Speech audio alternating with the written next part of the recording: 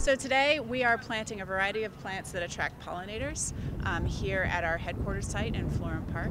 It's part of a regional initiative to help restore pollinator populations.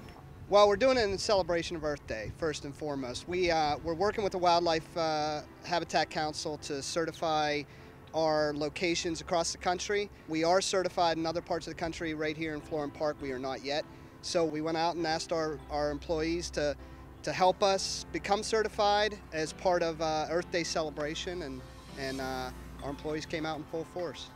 A big priority for BASF is being a good neighbor in the communities in which we operate. So we look for synergies where we can work with local soup kitchens, we can clean trails, we can work on cleaning highway programs, and we do those across the region.